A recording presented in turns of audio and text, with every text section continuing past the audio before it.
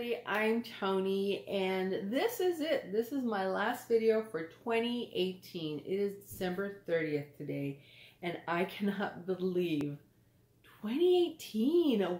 Wow, this is the last year before I hit 50, okay? I remember growing up thinking just the year 2000 we were going to have flying cars, and if you ever saw the Jetson, I know I'm aging myself, but you figured we'd have like Rosie the Robot and I could hit a button and food would just instantly show up like that. Although microwaves are really cool, but it's so different than what I thought. In a lot of ways, things have stayed the same, and in other ways, things have just gone like, wow. I never would have thought of the internet. I never would have thought of YouTube. I never would have thought of half the things we have. If you would have told me that you would have a phone with you constantly that lets you get information like that, I would have told you you're insane. But it is one of my favorite things in this world. I always say that if I was stranded on a deserted island, I would want internet access and Google, and I could do anything, pretty much. So, last video of the year. I've been trying to figure out what am I going to do a video on. There is just so much I can do a video on. I had no idea. Should I do like a video year-end roundup? Should I do my high points? Should I do my low point? I don't know, and to be honest, I don't know where I'm going to go with this video. But one thing that I've talked about on multiple videos is my whole year of accountability, and I was like, you know what? I really should tie it back to my year of accountability. 2 years ago in 2017, at the beginning of 2017, I decided to start doing a year of accountability. Instead of doing resolutions, you know what? Do the year of accountability where you choose one thing, at least one thing to work on throughout the year, but you have to be accountable. One thing in our lives that we do is we say, oh, I'm not this because of that. I'm not this because of that. We always do these outside sources that we blame, and honestly, sometimes yes, sometimes that is the case, but a lot of times it's something within ourselves. The first year it was losing the weight. And I basically had to look at myself and say, okay, why do you have this problem? Well, you know what? A lot of it was my doing. I had to face up to it. I had to admit it to myself, which is one of the hardest things you can do. But I've learned that once you face that and admit it to yourself, it's a lot easier to work on it. The second year was my financial picture. And so I really stepped back. What do I need to do to fix this? And I did a promotion at work, and that took me to where I wanted. This year, it's kind of a combination of the past 2 years. I'm going to be working on my health. I'm going to really get into keto and just do it better, because I've realized, you know, I have been honest on here about how I have been having cheat days. I have been doing this. And I'm starting to really feel it in my body. I'm still at a good weight for myself. I still feel good. If anything, I fit into my clothes better now. But because I've been eating flour and the sugar, the inflammation is coming back to my body, and I hate that. So I'm going to hold myself accountable. I'm going to go into this full force. The good thing is I have people in this house who are doing keto. That helps a lot. And I'm going to, I've had an idea this past year. I want to bring out this creative side in me, and this YouTube channel is part of that. And I realize I love it. I love being creative, but I actually want to start doing something creatively with my hands. I want to create, physically create something. And I've talked this over with some people, and I think, yeah, no, I know this is a year that we are going to make this happen. I think it'll be good for me in my well-being. It's going to help me give that outlet. And this is something eventually I would like to make some money on, and we'll see where it goes. But I think one big thing that I've learned in 2018 is how important it is to be there for your loved ones, to kind of have that love and show it to one another. These past few years, I have learned that I am actually a lot stronger than I thought I was. You know, I've been raised with a sense of empowerment, especially female empowerment and female positivity. And I'm that type of person that's like, okay, well, what are we going to do about it? Let's do this.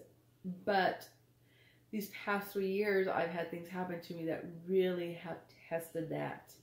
And usually when we have a test, we're like, okay, if I can just get past this, then I can really put my actions into effect. But what I realized is when bad things happen to you, that's when you should take all this training, all this knowledge that you have, and that's when you need to put it into effect. Because, you know, we learn techniques on how to relax and that sort of stuff, but when bad things happen, that goes out the window, and it's like, okay, I'm just gonna get past it, and I'm gonna use those relaxation techniques for when I'm calm and things like that. But no, you need to use that stuff when it's crunch time, okay? I think to me, a way a person reacts during crunch time really says a lot about their personality. And I've been trying to work on, you know what, don't stress out, don't go crazy, just really take notice of what's going on and do something about it. And try to stay calm.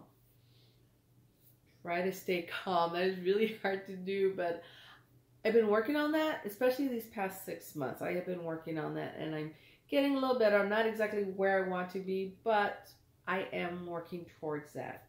This is the year where I realized, you know, I was becoming a version of myself that I did not like in certain situations. I was becoming, in a way, bitter. This mean version of myself was coming out, and I realized it was a situation I was in, and I did not like that. And I decided I was going to change it, and I did. I changed what I was doing. I tried something new, and I'm trying not to let myself get back to that. I'm trying to realize, okay, can I deal with this? Can I change it? Yes, I can. Okay, then what do I need to do to change it? And if it's something that's out of my realm, you know what? I'm not going to worry about it. It's not my job. It's not my responsibility. I'm going to focus on this, because my husband always laughs that I'm always trying to change the world. I'm always trying to save people, which, okay, I acknowledge that, but I realize I need to focus on myself. I need to focus on those around me. I can't try to change the world if it means I'm going to neglect everything that's in my home, that's in my family, that's with people that I love. And so that is what I am working on. I am working on that. But this year was really hard because I had some really great highs and I had some really bad lows. And one of the scariest things that happened to us is that we had my daughter was hospitalized. She was hospitalized, and it got really, really bad. And it was scary. It was scary. But what we did was that we all were there for each other. We all got through it. And it really drove home that message of we are a strong unit when we rely on each other, when we are there. You know, you can't walk, here, let me help you walk.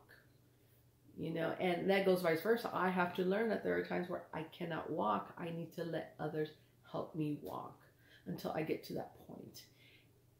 And I'm extremely lucky that I have so many great friends and I have such great family that are there for me. You know, they are there for me, and I try to be there for them. One thing that my mother has taught me that is that it's important for me to be a strong person, but it's also important for me to admit when I need help and to accept that help. There are times, you know, we help each other back and forth, and it's very hard to ask for that help, but sometimes you have to. And I think that's how I'm going to end this video, is with the lessons that my mom has taught me. As I have talked before, my mother had a stroke 3 years ago, and it was really bad. And we have spent the past 3 years coming back from that. And we say this is our new reality. Things are not how they were, and I don't know if they ever will get. But we've learned to appreciate what we have. This message, you know, instead of going, oh my God, why me, why me, why is this, life isn't how it used to be, we have learned that this happened for a reason. We need to take something out of it and give back. And so we do that. You know, when I find out friends, family members have had strokes, it's like, okay, well, what do you need? And, you know, we give suggestions, and we actually have helped people in that. Whereas the people that we turn to, my mother's stroke support group, those people have taught us how to deal with things. And I'm so grateful for every single one of them in our lives, because they have really helped us learn how to take this negative experience and make a positive out of it. So, 2018, taking negative experiences and making positives. As long as you keep moving, it's a good thing. And like I say, I'm a gamer. We just need to keep leveling up. This coming year is going to be an interesting one because it's my 50th. I turn 50.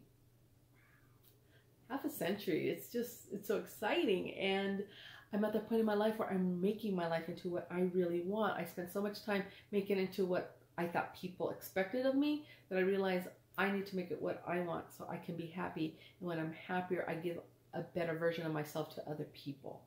And so we're working on it. I highly recommend the year of accountability. It is very hard to do, and it's very hard to actually sit down. What is my issue? And when you come to that answer of, okay, well, I'm doing this to myself. I'm sabotaging myself this way, because it's very hard to look at ourselves in a negative point of view. But once you do that and say it out loud, because that's important to say it out loud, then you can start working on it. We're not perfect. None of us are. You know, we're all flawed individuals. But sometimes those flaws help us develop into a better person once we acknowledge it. So, year of accountability, 2019. Here we come. Here we go. Let's see in a year. Let's see in a year if we've actually managed to progress to the next level in this game of life. So, I hope you guys have had a great 2018. I know a lot of people haven't. It was filled with trials and tribulations, but I really do like to think that we're going to come out better for it in the end. And if you feel like you did, comment down below how you managed to come out as a better person in a whole. Maybe it made you appreciate your family more, or it made you appreciate your friends more. Maybe it made you realize there are certain things that you had to cut out of your life in order for you to have a better life. So comment down below, how did 2018 change things for you? And I will see you guys next time, and Happy New Year!